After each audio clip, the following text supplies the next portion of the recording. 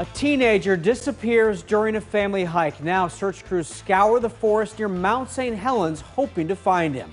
Welcome to KOIN 6 News at 4 o'clock. I'm Dean Tilken. And I'm Emily Burris. We are heading towards the second night now that he has been missing. Search crews started from where he stepped off the trail to go to the bathroom and has not been seen since yesterday. Our Lindsay Nadrick spoke to the Cowlitz County Sheriff and family members who are, of course, desperate to find him.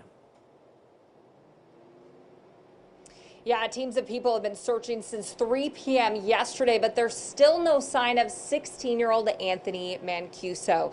Now, family did share this photo with us. It was taken yesterday, so this is what Anthony was wearing when he went missing. His family hopes there's someone out there who saw him and knows something that could help searchers find him.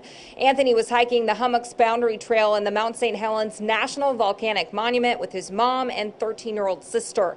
He stepped off the trail to use the bathroom and never returned. Cowlitz County Sheriff Brad Thurman said Anthony wasn't far from the trailhead when he went missing. This case, like I said, conditions were not all that bad, so we're hoping that he was able to hunker down somewhere and stay warm, and we'll find him here pretty quick.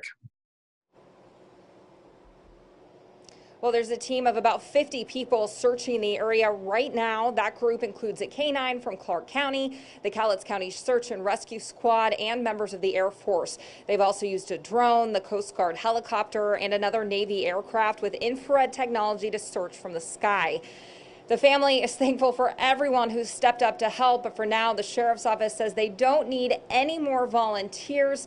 I did speak with Anthony's high school principal. He told me he's an amazing student and the type of person anyone would be lucky to have as a son. He said everyone is praying for his safe return.